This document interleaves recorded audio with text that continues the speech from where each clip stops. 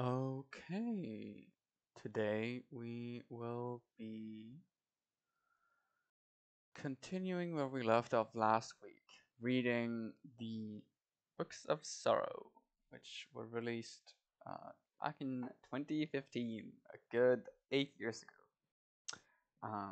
If you haven't watched last reading session, there's a YouTube video up that you can go back and watch. Or to give a super quick recap, we meet three individuals of the Krill race, and specifically of the Osmium court living on the planet of Fundament. Their father is currently, or was currently, acting strangely, having weird conversations with a seemingly inanimate worm familiar, and um, subsequently the king's regent, or the king's advisor specifically, stages a coup against the king, forcing our three princes uh, or princesses to flee at the time, taking the worm familiar with them.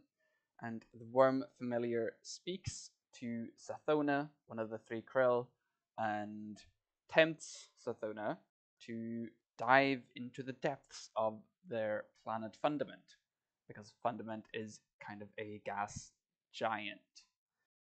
They do, and down there in the deep, they find power, they grow strong, they practice the sword logic, which says that the right to exist is the only good or benevolent thing, and you worship good by killing other things, thus showing your right to exist. Thus it went for many ages, and they they killed and killed and killed and killed and grew stronger. And where we start now, I think we are kind of about the peak of Oryx's power. Whom Oryx was one of the child forms, or Oryx, one of the children of the Krill that we followed from the start, eventually turned into Oryx. But I think that's all the background we need. So let's get into it. Verse 4-0, a golden amputation. Wrath. Behold the wrath of Oryx, coiled for 10,000 years. Behold the golden amputation, the fall of Taishibeth, the end of an age. We beat the worlds of Taishibeth like skull drums, and we howl in joy for our black war moons as they ram silver orbitals and gleaming star webs where infant Taishibethi sun ravens curl and die unborn. In his throne world, Oryx paces 10 times. On the first pace, Kraghul sends the accursed blight to the Taishibethi worlds. On the second pace, the Tai unleash their battle plates and arsenal ships to fight our moons. On the third pace, Oryx's war priest meets them in battle, and he is victorious. He paints the void with fire, he salts the earth with ash. On the fourth pace, Mengor and Kraadug, dyad knights, go to the Raven Bridge, and they stand on it and kill the Tai for 10 years. On the fifth pace, the Tai Emperor Raven comes home to her bridge, and she cuts a moon with her talons. She cuts it open and kills its brood. On the sixth pace, Oryx speaks, saying, "Listen to me, Emperor Raven, and I will describe to you the last true shape, which is written on my tablet." And he puts out his fist, full of black fire, and he swallows up the Emperor Raven with a wound. Ayat. Only Oryx knows this power, the power to take. On the seventh pace, the perfect raven comes out of Oryx's wound, and she spreads her wings across Taishibeth. Never again is a Taishibethi child born. She is perfect. She enacts the will of Oryx. On the eighth pace, the Thai say, listen, you are spoilers, you are sphincters and excreta, you rot, why do you kill? We made silver orbitals and golden star webs, we hatched eggs, we had a good thing. Our clothes were nice, our food was famous. With one of her feathers, our emperor could have tickled the gods. On the ninth pace, Oryx says, this is the only God, this ability to dictate what will and will not exist, this power to go on existing. This is your God. It is never ticklish. On the 10th pace, the Taishi Bethi are extinct. Then Oryx says, listen, my siblings, do you know what we have done? We have conquered our way to the edge of the deep. It whispers to me when I call on it, and it guides my flight. It says that we are at its threshold, and that I should come inside. I will go and speak to it. Verse 4:1. Battle made waves. Oryx went down to his throne world. He went out into the abyss, and with each step he read one of his tablets, so that they became like stones beneath his feet. He went out and he created an altar, and he prepared an unborn ogre. He called on the deep, saying, I can see you in the sky. You are the waves which are battles, and the battles are the waves. Come into this vessel I have prepared for you. And it arrived, the deep itself. Verse 4:2. Majestic, majestic. Oryx, my king, my friend, kick back, relax, shrug off that armor, set down that blade, roll your burdened shoulders and let down your guard. This is a place of life, a place of peace. Out in the world, we ask a simple, true question. A question like, can I kill you? Can I rip your world apart? Tell me the truth. For if I don't ask, someone will ask it of me. And they call us evil. Evil. Evil means socially maladaptive. We are adaptiveness itself. Ah, Oryx, how do we explain it to them? The world is not built on the laws they love, not on friendship, but on mutual interest, not on peace, but on victory by any means. The universe is run by extinction, by extermination, by gamma ray bursts burning up 1,000 garden worlds, by howling singularities eating up infant suns. And if life is to live, if anything is to survive through the end of all things, it will not live. It will live not by the smile, but by the sword, not in a soft place, but in a hard hell, not in the rotting bog of artificial paradise, but in the cold, hard, self-verifying truth of that one ultimate arbiter, the only judge, the power that is its own metric and its own source, existence at any cost. Strip away the lies and the truces and delaying tactics they call civilization, and this is what remains, this beautiful shape. The fate of everything is made like this, in the collision, the test of one praxis against another. This is how the world changes. One way meets a second way, and they discharge their weapons, they exchange their words and markets, they contest, and in doing so, they petition each other for the right to go on being something instead of nothing. This is the universe figuring out what it should be in the end, and it is majestic. Majestic. It is the only thing that can be true in and of itself, and it is what I am. Verse 4:3. When do monsters have dreams? I'm walking down the road. I'm going to the orrery to talk to my dad. and well, I hear this noise, so I look back, and my sisters are behind me, and they're ripping up the road. They've got these huge swords, execution swords, and they're levering the stones out of the road. The stones are covered in writing. They're like tablets, and there's dirt underneath full of worms. I need to get to the orrery before they catch up to me. So I start running, but right away someone trips me. It's my dad. He's got his foot out, and he grabs me by the horns, and he just slams me down on my face. I'm in so much pain, I nearly throw up a worm. Why weren't you ready for this? Dad says. He's wearing glare goggles. Those shiny goggles that he would use to save his vision during lightning storms or sea fire. All three of his eyes reflect me. Didn't you know they'd be jealous? Because they couldn't come to the orrery and talk to me? Didn't you know they would move against you? I start wailing like I'm 2 days old again, and I say, Dad, I thought you were my friend. I'm supposed to be safe here. But he just puts out his fist, and I realize he's laughing at me for believing him. Why did I think I'd be safe? In his fist, he's got a black sun, and he holds me by the throat and goes to tip the black sun inside me. I can see my jaws in his goggles, three reflections of my jaws with so many teeth. So I start eating my dad. I bite huge pieces out of him and I claw him up. I eat his legs and I eat his arms and I eat his goggles and his eyes, and he says, Good, good, this is majestic and true.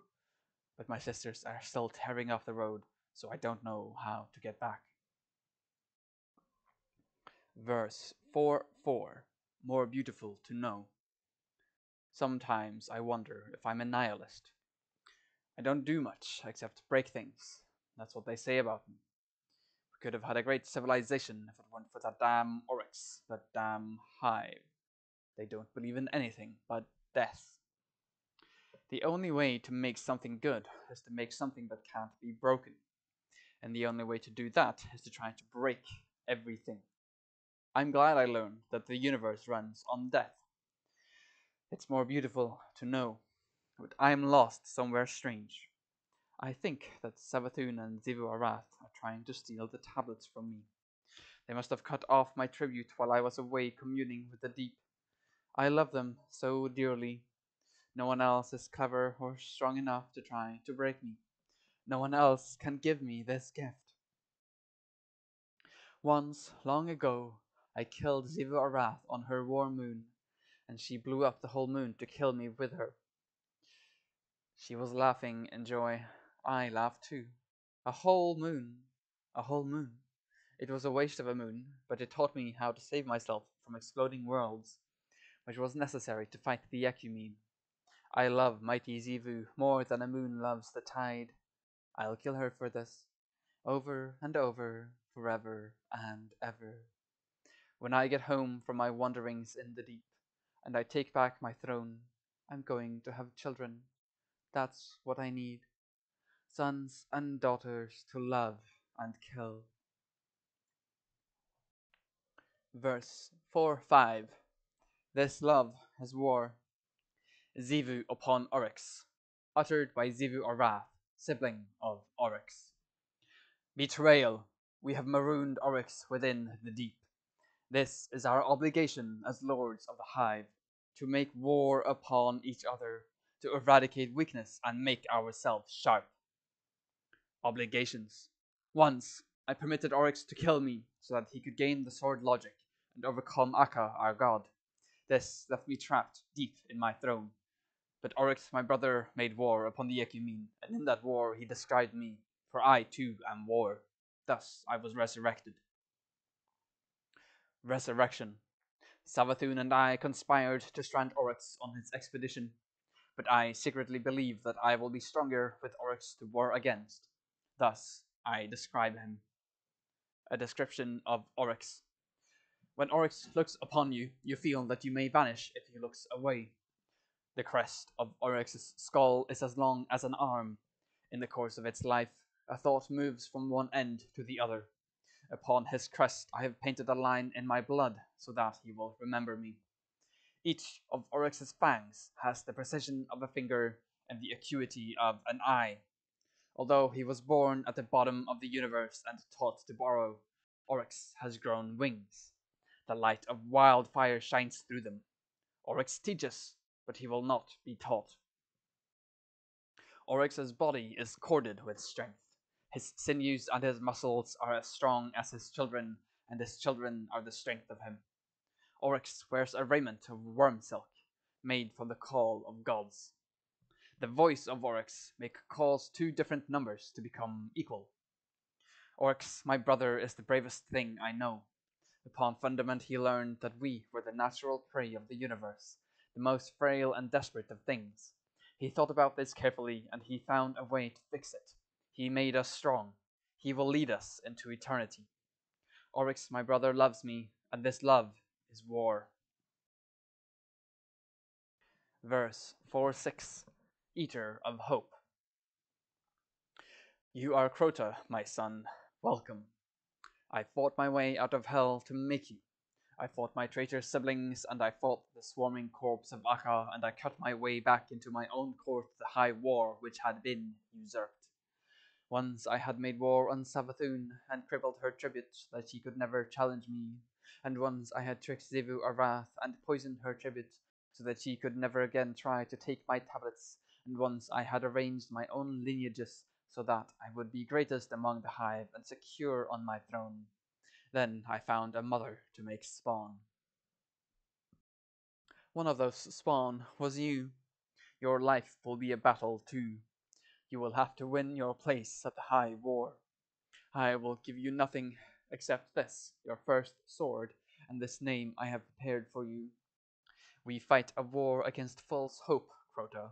We chase a god called the Traveler, a huckster god who baits young life into building houses for it. These houses are unsafe, for they cannot stand against my hive. And these houses are a trap, for they lead young life away from the blade and the tooth, which are the tools of survival and the means of ascension.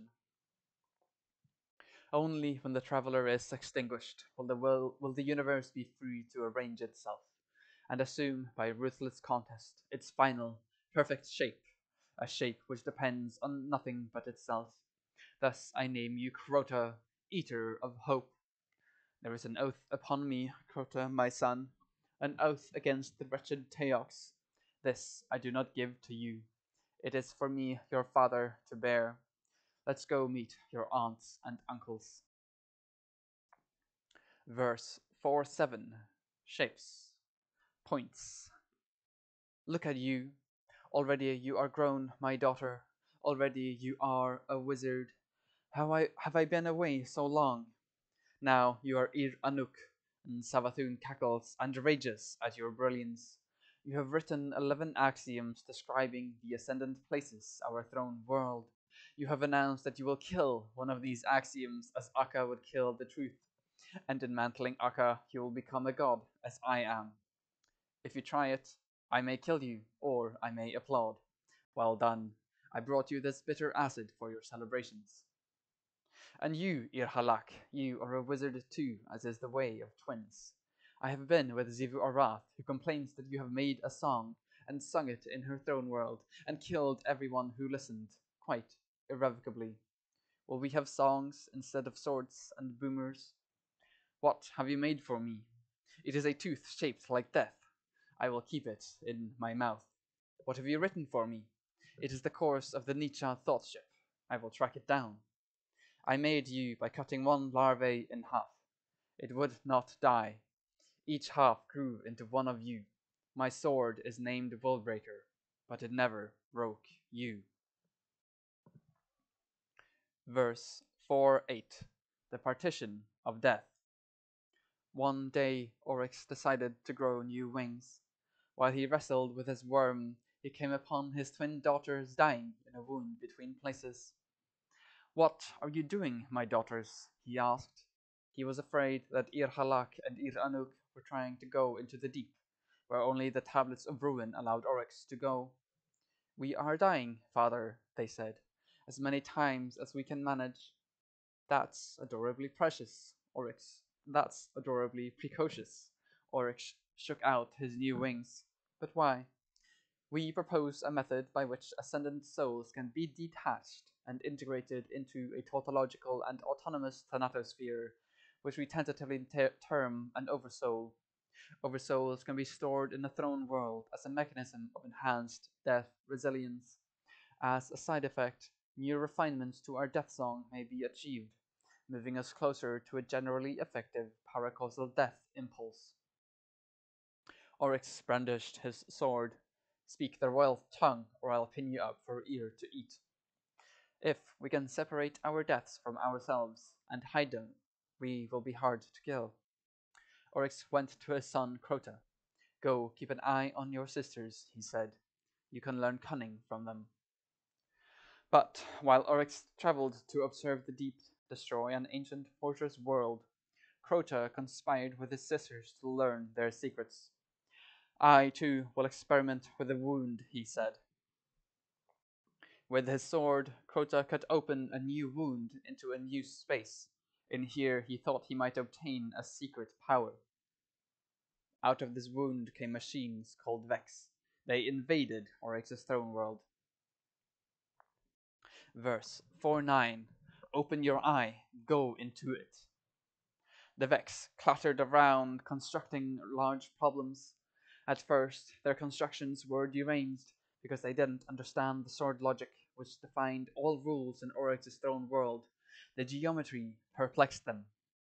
I'll cut them apart, Crota said. But just then, the Vex ritual of better thoughts manifested a mind called Coria, Blade Transform. Coria deduced the sword logic. I have to kill everything, Coria resolved. Then I will be powerful. Crota's gate began to emit warrior Vex, huge and brassy. He leapt forward to fight them, but they blinked away. After they fled from Crota, they killed 2,000 of Oryx's acolytes and 10,000 of his thrall. Soon they had established themselves as powers in this world by right of slaughter. Come forth, sister wizards, called Irhalak. We need you. Ir Anuk pulled a sword star out of the sky. Together the wizards charged it with killing power and made an annihilator totem, which they used to smash the Vex. Close the wound, brother Crota, Anuk ordered. We will find a cunning way to destroy them, but only after they stop constructing problems on us. But Coria had instanced itself to the other side of the gate, and built a holdfast to keep the way open. Coria's objective was to exploit the paracausal physics of Oryx's throne to become divine. It organized a series of test invasions. For 100 years of local time, the siblings fought the Vex. When the Vex came into the sword world, they were inevitably annihilated. But when the Hive went into the Vex world, they lost too much of their power to win. Father's going to eat our souls, Halak sighed. Coria captured some worm larvae and began experimenting with them. Soon, Coria Blade Transform manifested religious tactics. By directing worship at the worms, Coria learned it could alter reality with mild antipathogenic effects. Being an efficient machine, Coria manufactured a priesthood and ordered all its subminds to believe in worship. Then it set about abducting and killing dangerous organisms so it could bootstrap itself to hive godhood. For some Vex reason, Coria never attempted to introduce worm larvae into its mind fluid. Savathun was laughing because she had tricked Crota into cutting that place. This drew the attention of the worm, our god. Oryx, called Ir, set your house in order. Verse 4:10, an emperor for all outcomes. Oryx rushed home and read from the tablets of ruin. He put some of the Vex into wounds to be taken by the power of the deep. Thus he turned the Vex against each other. Curia manifested a range of tactics, but none of them were adaptive. Oryx crushed all the Vex in his throne. Oryx thought that he should study geometry like the Vex. It was the map of perfect shapes, but first he had to punish imperfection. My son, he said, this is your punishment. come home glorious or die forgotten. He picked up Crota by the legs and threw him into the Vex Gate network. Crota battled through history, becoming a legendary demon. In his early centuries, he often spared a few victims to hear oaths and protests against his father. Later, he came to understand Oryx, and he made temples and monuments wherever he went. Meanwhile, Oryx brooded on the Vex. "I've met a worthy rival," he said. "They want to exist forever, just as I do. But I don't understand them." At this, his worm began to chew on him, for he was bound to understand. He called Savathun to meet in the material world. She told him that the Vex worked tirelessly to understand everything, so that they could build a victory condition for every possible end state of the universe.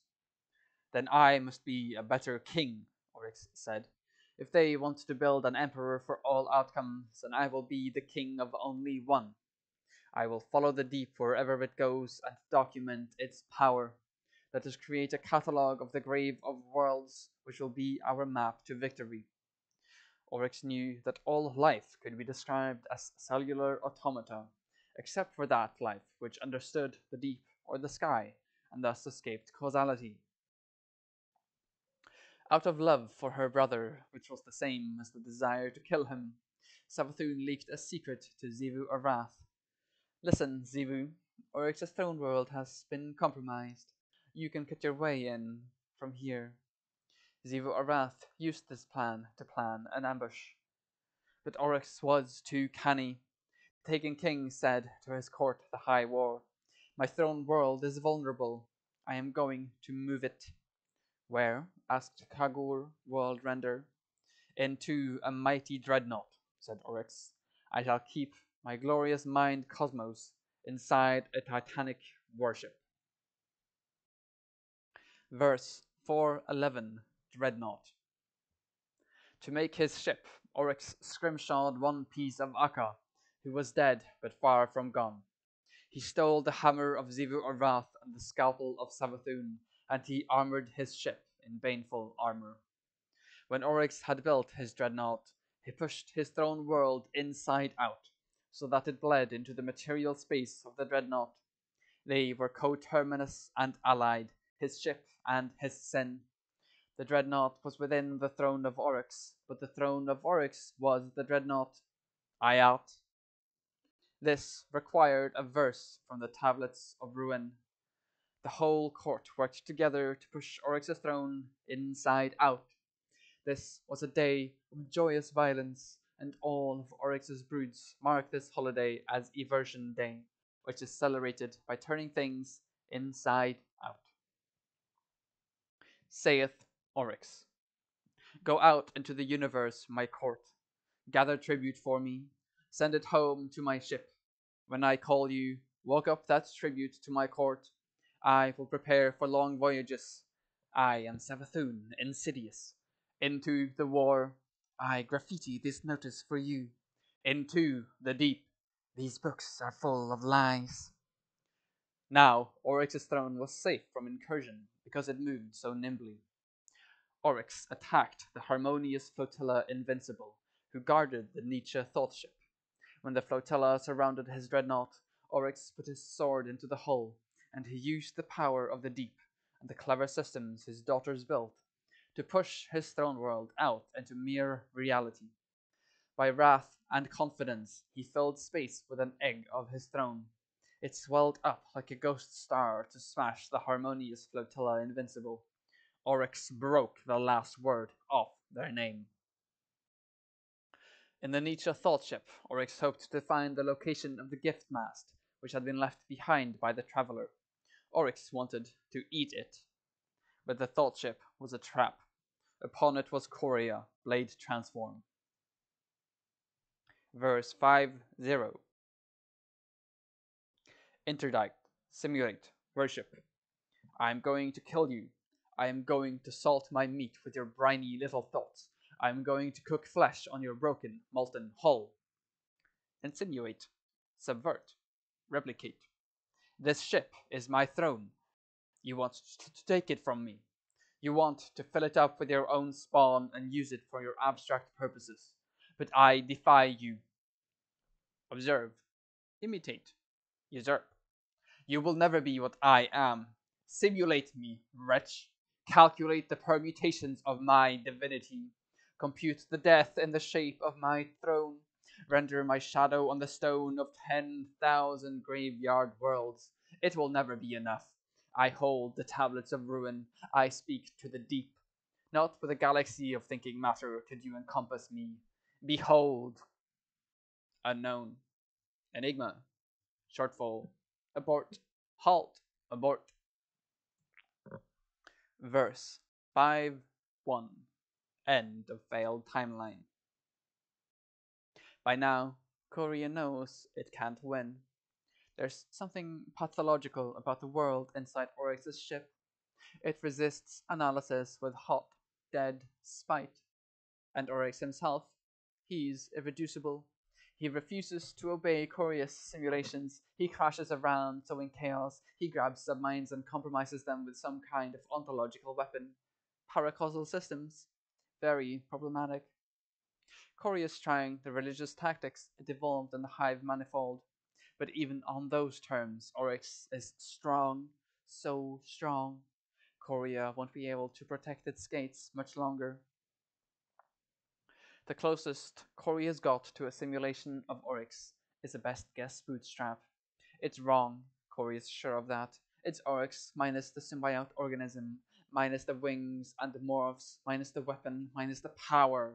No good for anything. Korea manifests that simulation anyway, just to see what happens.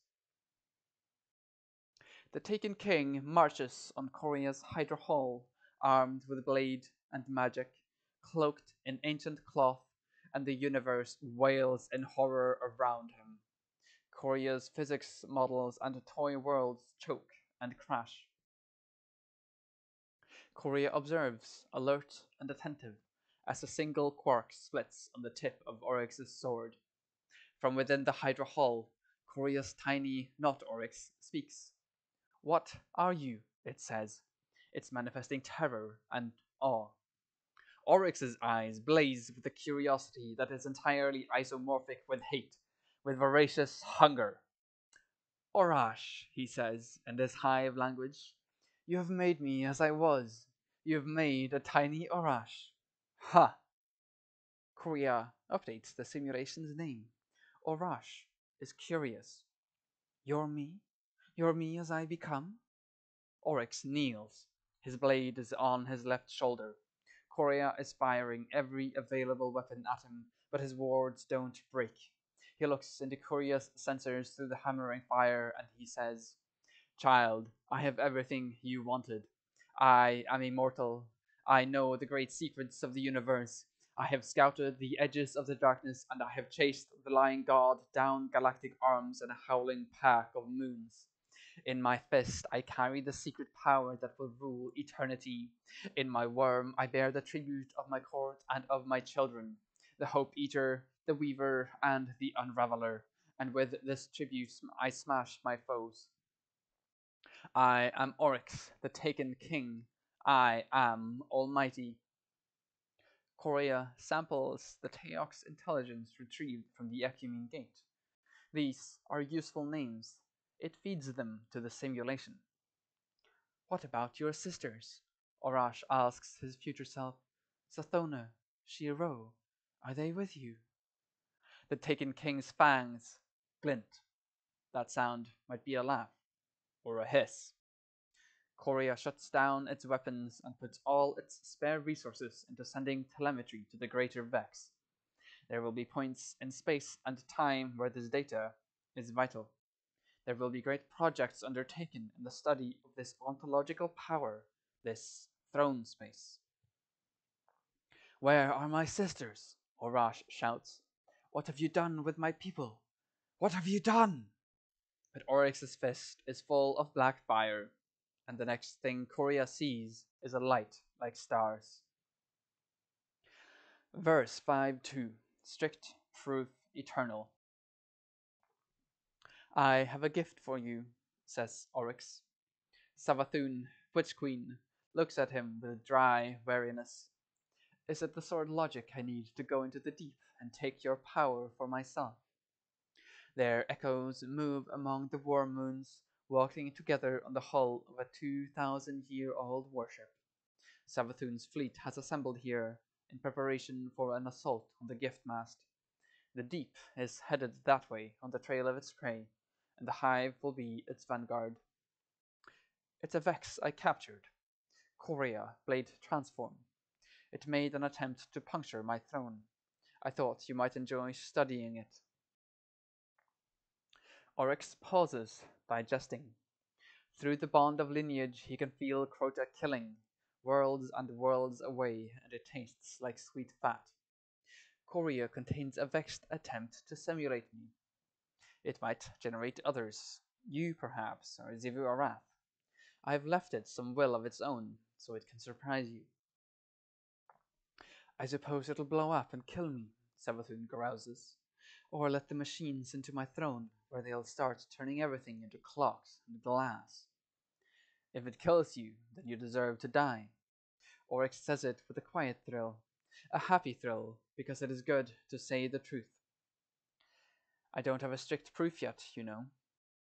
Savathun strokes the void with one long claw, and spacetime groans beneath her touch. This thing we believe, that we are liberating the universe by devouring it, that we are cutting out the rot, that we are on course to join the final shape. I haven't found a strict eternal proof. We might yet be wrong. Oryx looks at her, and for a moment, just a moment, he is nostalgic. He is sentimental. He thinks, imagine the years behind us, the things we have done. And yet being old doesn't feel like a scar, does it? It hasn't left me dull. I feel alive, alive with you, and every time I step back into this world from my throne, I feel like I'm 2 years old again, at the bottom of the universe, looking up. But he says, Sister, it's us. We're the proof, we, the hive. If we last forever, we prove it, and if something more ruthless conquers us, then the proof is sealed. She looks back at him with eyes like hot needles. I like that, she says. That's elegant. Although, of course, she has had this thought before. Verse 5:3. I'd shut them all in cells. Pray and sacrifice, uttered by Zivu Arath, god of war. Harmony. When the traveler passed across Harmony, it lied to the orbits of 10 worlds. Now they orbit the black hole. The traveler lied to the accretion disk, so that it would give warm light to these worlds. The gift mast. When the traveler left Harmony, it made a monument out of the black hole's polar jet. In the jet there is a hollow mast which sings in radiance. This is the gift mast, and we will devour it. We will eat the sky out of it, and we will snap it like a bone. The Harmony sting. The Harmony have weaponized their dead star. They can simulate the accretion disk to fire relativistic plasma jets. We will take the sting. We will use it to burn their worlds. I will grant one temple of tribute to the first ascendant to kill a world. Oryx, I will have the gift mast to feast on. I will have it first. I am Zivu Arath, and all war is my temple. Beware the daughters of Oryx, for they make and unmake with ease. Savathun, the deceitful sister will be distracted by Arcana and the song of the black hole. Treat her broods with contempt. The traveler, we chase it and we will devour it. The deep will rule the cosmos. The dragons, our gods should be ours alone. Their smug freedom is an insult to me. I'd shut them all in cells. Bring them to me. Verse 5:4. The gift mast. The gift mast. It towers above this star system like a monument to treason. It beams with silver light. It sings a radio lullaby made of soothing lies. In its light live the Harmony, and they are now our prey. Now arrives Zivu Arath at the head of her armada. She fights the Harmony for 50 years with strategies and discipline, but the Harmony turn to dragon wishes, and their wishful bishops wrestle Zivu in the Ascendant Plane. Zivu falls into deadlock. Next arrives Savathun, flanked by her chorus and her celebrants. They trick their way onto Anna Harmony in disguises so that they might vivisect these dragons. The worm, our god, laughs and laughs. For 100 years, Savathun keeps secret covens among the Harmony. But first of all was Oryx, whose brood grew in secret places in the rubble of the accretion disk. The first navigators sends rocks and commons to crash into the Harmony worlds so that the Harmony fleet will be disarrayed. He sends seeders to infiltrate the Harmony worlds with his broods. Here, at the center of the fifth book, the hive has grown so mighty that it has made the annihilation of all false life routine. Zivu Arath kills the wishful bishops, and Savathun achieves some secret purpose, and Oryx's court tears down the gift mask. The gift mast. The Harmony people wail in terror, and they throw themselves into the silver lakes of Anna Harmony to drown. Come, saith Oryx, eat of the gift mast, for I am a generous god. Of its pieces I claim only 2 out of every 5. The mast is full of the light of the traveller, it is full of the marrow taste of sky. All who eat of it are filled with the ecstatic certainty that they serve a great and necessary purpose. Then saith Savathun, siblings, listen. We must part ways a while so that we may grow different. She flies her war moons into the black hole. Her throne becomes distant. Saith Zivu Arath, King Oryx, you take up too much space. Your power constrains too many choices. I must go away from you. She flies her war moons away into the night. Her throne is barred shut. Then Oryx was alone. He spent a while in thought, and those thoughts are recorded here. Verse 5:5. Apocalypse refrains. This is our message to the things that we will kill. A species which believes that a good existence can be invented through games of civilization and through laws of conduct is doomed by that belief. They will die in terror. The lawless and the ruthless will drag them down to die. The universe will erase their monuments. But the one that sets out to understand the one true law and to perform the worship of that law will by that decision gain control over their future. They will gain hope of ascendance, and by their ruthlessness they will assist the universe in arriving at its perfect shape. Only by eradicating from ourselves all clemency for the weak can we emulate and become that which endures forever. This is inevitable. The universe offers only one choice, and it is between ruthlessness and extinction. We stand against the fatal lie that a world built on laws of conduct may ever resist the action of the truly free. This is the slavery of the traveller, the crime of creation, in which labor is wasted on the construction of false shapes. If you choose to fight us with everything you have, with all your laws and games. We will prove our argument thus. Verse 5:6. Ayat, Ayat, Ayat, Ayat. My son Crota, all is well. Ayat. What is at war is healthy. What is at peace is sick. My son Crota feeds me rich, rich tribute. My lineages are strong, my worm is vast and satiated, and with that security I can spend my time on study and communion with the deep. As I learn more secrets, my power grows. As my power grows, I use it to learn more secrets. Ayat, let it be thus, because it must. I wonder if my sisters have secrets of their own. If my power exceeds theirs, I may kill them permanently and subsume their thrones.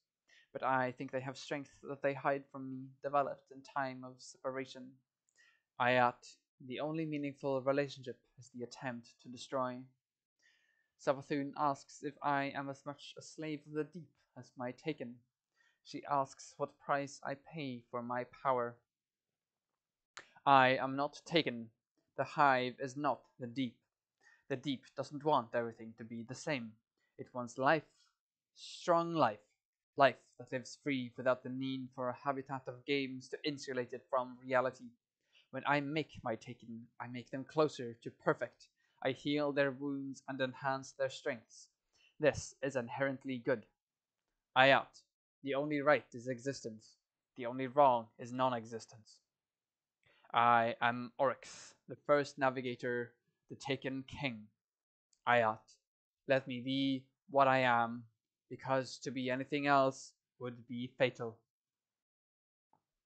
Verse 5-7. Forever and a blade. I considered returning to Fundament, learning what became of the God Wave and the tungsten monoliths and the continents which were all that remained of my people's primal home. But I know what became of all that. It became me. I am the heir of Fundament, the immortal descendant of those 10-year krill. I asked a question. How can we live in the universe long enough to understand it? And I learned the answer, which is written here in this book. I learned that I had to become most ruthless of all. I don't know where the darkness which is the deep came from, nor the traveler that I hunt. But I will learn. I will learn. This is my inheritance, my estate, eternity, infinity, the whole universe beneath my sword. This is what I rule, forever and a blade. Verse 5-8. Worm food. What will happen if I die? It suits me to consider this, for I am a great ally of death. My daughters study the quiddity of death, my son practices the inhabitation of death, and my great work is, in Ultima, to become synonymous with death, to die and in that dying live, so that, if the universe comes to nothing, then I will be a part of that nothing. Far better to have a savage universe with a happy end, than a happy universe with no hope. I have died many times, but these deaths were only temporary. If my echoes are killed, and I am killed in the material world, then I will be driven back to my throne, the Dreadnought. If my court and my throne can be beaten, if I am confronted in my throne, if I am defeated there, then I will die. My work will end. This is the pact to which I am bound, in particular by my study of the tablets of ruin and by my use of the power of the deep. When I call upon that power, I put myself up as the stakes in a wager. I gamble with my soul. For I am saying, listen, my gods, I am the mightiest thing there is, and I prove it thus. Lately, I have realized how much I depend on Crota and my daughters, and even upon my court. If I lost them, my outlays would exceed my intakes. My tribute would not be enough to feed my worm. But this is proper, for if I lost them, it would be because they were not mighty enough, and then I would be a bad father, a bad king. I must test them and fight with them to keep them strong. This is my Gias. I will go on forever. I will understand everything. There is only one path, and that is the path that you make, but you can make more than one path. Break your cell's bars, make a new shape, make the shape from its path. Find your cell's bars, break out of the bars, find a shape, make the shape from its path. Eat the light, eat the path. If I fail, let me be worm food. Verse 5-9. I'll make sure. I have made preparations. If I am defeated, I know it will be because my understanding of the universe was incomplete. I failed to anticipate some strategy, some nemesis, perhaps Teox, if she still lives. If I am defeated, I know that I will fall to something mighty, something that craves might, something that loves what I love, which is the deep, a principle and a power, the versatile protean need to adapt and endure, to reach out and shape the universe entirely for that purpose, to mutate and redesign and test and iterate so that it can prevail, can seize existence and hold it, certain that this is everything, that there is nothing to life except living. And it has two faces, it is one shape. One face is the objective, which is obvious, and the other face is that will to sacrifice things and ideas for a single mission, the mission of becoming the shape, a shape that will not relent, the utter commitment to survival, to draw the right sword and choose where to cut, to allow this hunger to become your weapon.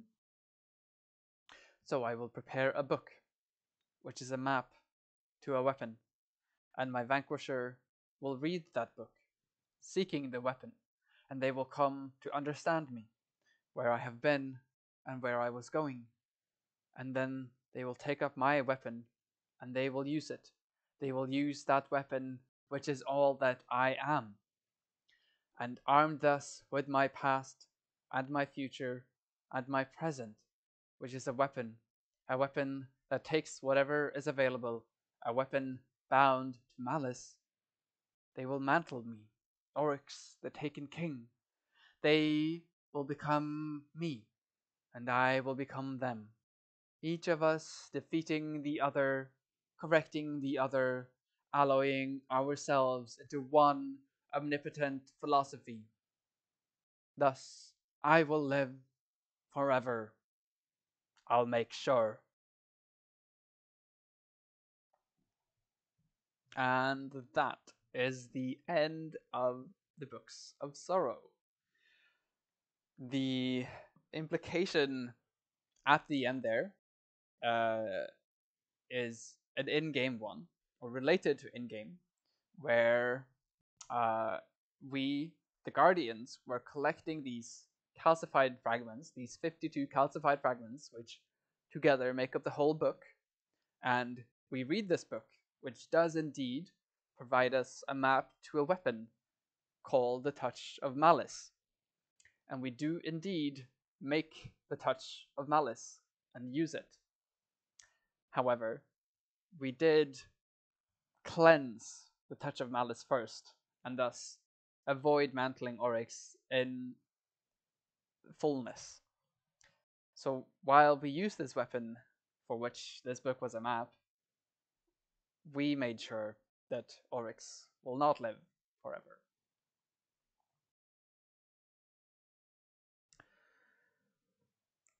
So yeah, that is the Books of Sorrow.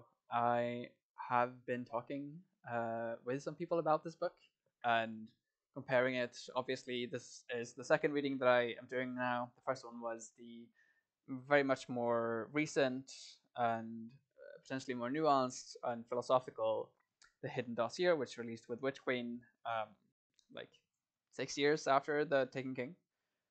And the kind of sentiment is, of course, that the Books of Sorrow were less mature than the Hidden Dossier and the lore that accompanied the Witch Queen. But that is to be expected because the Books of Sorrow were really the first published work that covered what we now consider to be Destiny's deep lore. And it really set up Oryx as a Greek tragic figure in a sense. He had the choice to, or it seemed to him that he had the choice to die in the coup or listen to the worms. And he listened to the worms and became this great reaver of worlds, reaver of systems, that we in turn eventually killed and ended. It was, of course, revealed during Witch Queen that dying to the coup or listening to the worms was not, in fact, the only choice that the Osmium court had, and that this was a lie told by the worms to Savathun and onwards from Savathun Sathona to her siblings, and that when the traveler came, the god wave that the worms predicted would not, in fact, kill everything. And the traveler was, in fact, there to try to provide life, to try to hinder the deep from gaining a foothold with the krill. But that's Witch Queen lore, which we might have time to get to at some point. For now, I'm a bit unsure how to do this in the following couple of weeks. I kind of have uh, two plans, or I made a short list of other Destiny books that I might read, but the short list did turn out to be kind of long. But there's kind of there's three categories that I kind of think of or four categories that I think of the lore books in. The first category is the obvious, not worth reading, like they're just kind of not that good. They're mostly filler. Then there's some few lore books that are kind of just delightful to read. They are very fun and kind of just brings a personal side out of the characters from the game. Then there's the character focused stories of lore books that really go deep into one or a couple of the characters from the series, and these are also mostly good. And in the fullness of time, I might try to get around to them. But the final category that I think the lore books fall into is the story lore books.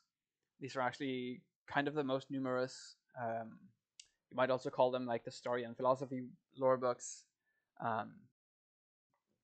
That are more like this, the Books of Sorrow, or more like the Hidden Dossier, and either forward something in Destiny, contemporary story, or really bring to light something from the deep lore.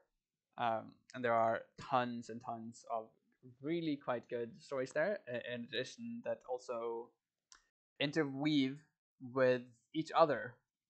Uh, for example, there is a series of lore books starting with Truth to Power, going on to Unveiling, and I think the Singular Exegete that kind of and then ends with or ends for now at the Hidden Dossier, where in the Hidden Dossier they reference both the Truth to Power lore book and the Unveiling lore book in different places. The Truth to Power lore book is a lie told to us by Savathun, which is disgusting length at the end of the Hidden Dossier.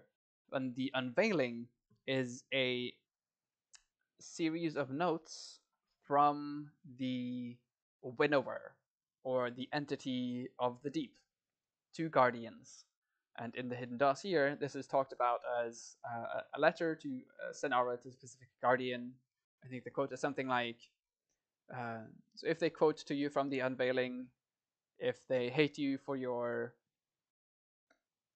disdain for the violent, uh, then ask them this: who would you rather sit by at the fire, the gardener or the winnower?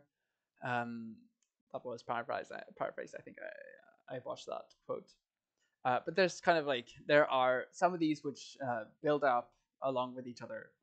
Um, yeah, I don't remember exactly the length of all of them. They might be one or two, or some of them even 3-session readings. But I think that is everything for today.